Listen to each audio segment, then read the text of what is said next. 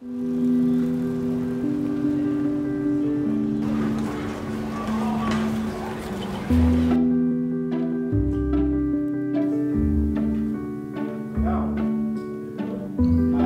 process for tonight, the teams are going to have a very quick opportunity to present their idea and concept. Obviously we've seen it in the videos, but it's another thing to actually see it in the reel. So the mentors have the opportunity to see them, but only for a brief moment. So it'll be get in and get out.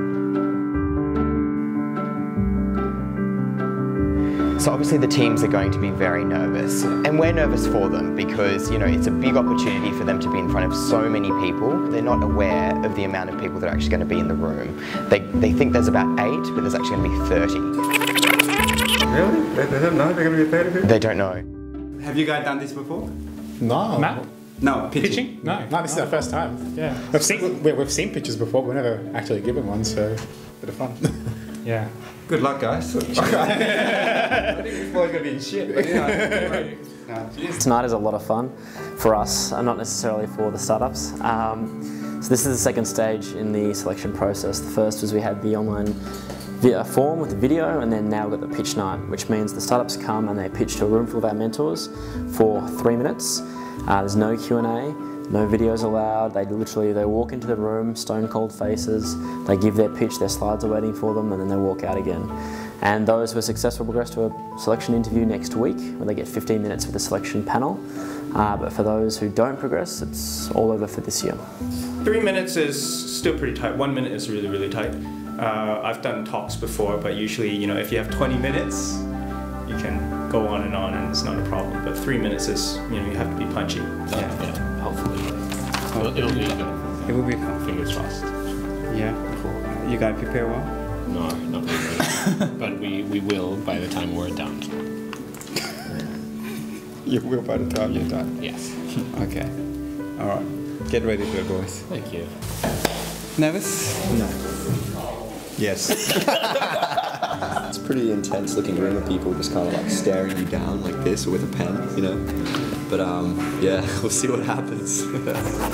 I'm excited, man. I'm excited more than anything.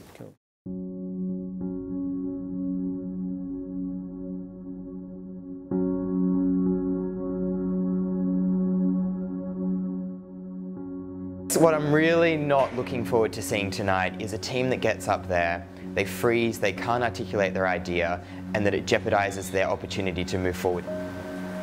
We would like to achieve our profitability point much faster. You can... Scheiße.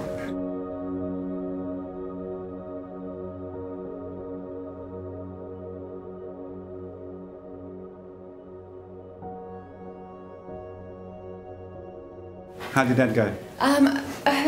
It was much better when I was doing it in the mirror.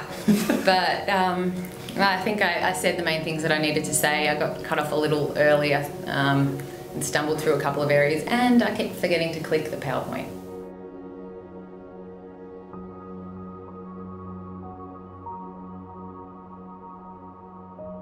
I think it was just pure nerves. Like I'd rehearsed the presentation, I've done a few pitches before, but I mean the people in that room, got some very senior people, particularly in the startup community, and it's just like I was expecting, you know, the 5 or 6 people that are on the MAP advisory board. I wasn't expecting a room full of 50 people, and it was the first time I've done anything like that.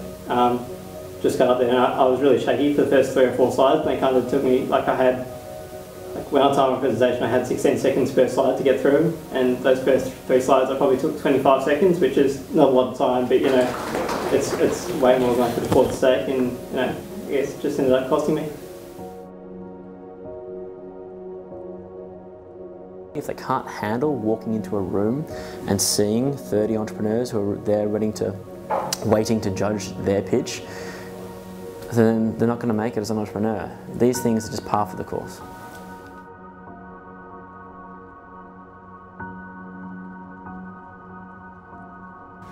Yes, there is a major competitor in the UK, but to us that's really good because it proves that it's a problem people want solved. In terms of the business model, we expect to generate income from both the patient side as well as the clinician side. What we expect is that we'll be able to sell our sensors directly to the patient or on a rental basis to the clinicians.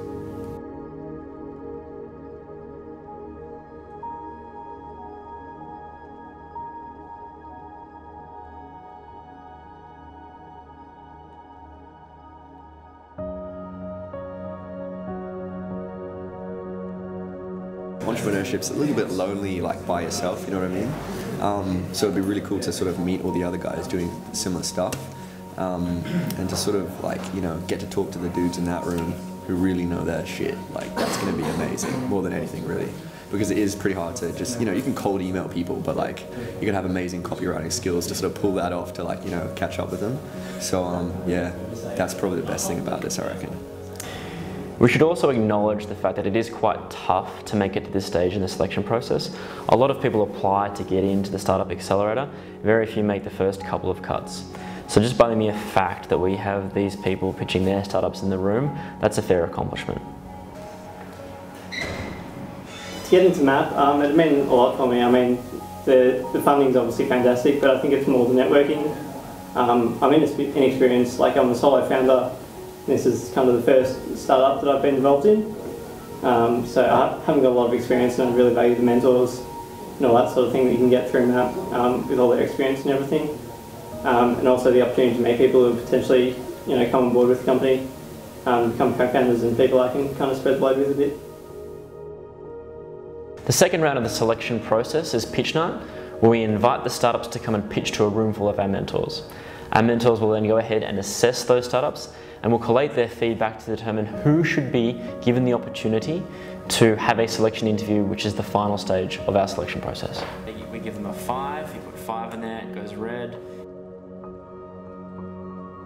4, 2, 3, 2, 4, 4.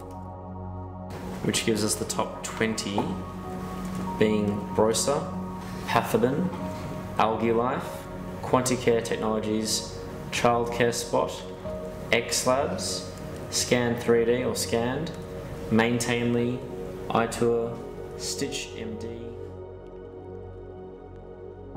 And just a short word, if I may, to those people who've applied to be part of the 2014 Melbourne Accelerator program. This is a wonderful program, but it's made so by people like you, by the people who've got the passion and the determination, the courage and the initiative to apply. So thank you for being part of the round. I very much hope you're successful, but whether you are or not, I hope you see this as a great learning experience, a way to develop your skills, a way to commit to innovation and to be part either of this program or a future one, because we need people like you.